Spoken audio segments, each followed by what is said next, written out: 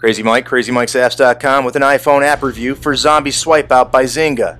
From the makers of ZombieSmash comes another slicing game that might be better named Zombie Ninja, featuring awesome slashing gameplay but with a brutal revenue model.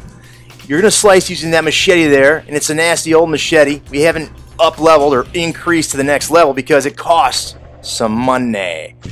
Slice the zombies, and where you slice them depends on what points you get on the left, and coins, you want to slice all of them as well. When you slice Mark or a human, game over unless you use a rescue.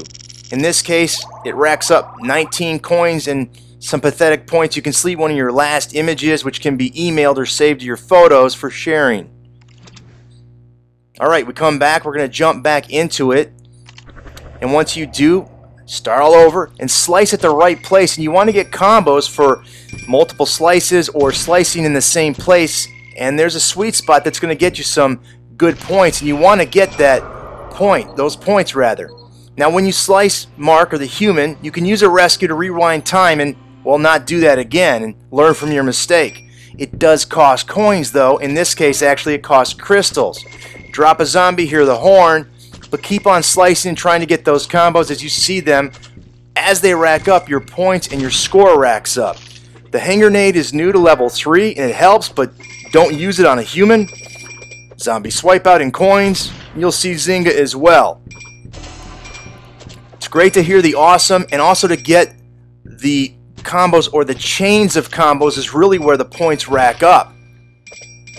Get all the coins also as an additional point. You can see everything as points, points, points, as well as coins, coins, coins. And you can't earn enough of them in this game. They don't come that easy. It seems like they do, but they don't, and you'll see what I'm talking about in a minute. Again, use the grenade, but be careful not to use it when a human's around. Next level you're going to get, I believe, some other power-up that'll help you, and you'll see that. If you slice a human and you don't use a rescue, you go to death, or you can choose death. Your coins rack up on the right, and then your score racks up on the left to help you level up. And they'll give you a little indicator there where your level is. That's next. There's some other power-up. Now, you'll notice that your friends can be here, but you can't really play them. You can gift them coins. Crystals to get the rescues, and you can see what they cost. Machete, which is the next one's 25,000 coins. Now, I spent $2 on in-app purchase and spent 99 cents on the app, and I still can't afford to get that machete, and I've been playing for a while. The next machete up is even more expensive. It costs 500 crystals. Pretty brutal revenue model. There's another chest with more weapons in it, and another chest and more chests coming. Diamonds, not crystals, and coins you can purchase, but they cost money.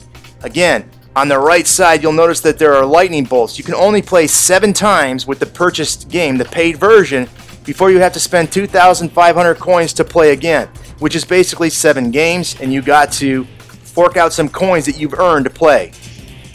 You can gift each other coins on Facebook at the amount of 25 coins a day. So unless you have 1,000 friends, again, you can rack up some coins, but not a lot. This game has a pretty pathetic in-app purchase policy or revenue model that's not friendly to the user. That's it for this iPhone app review. Until next time, see ya.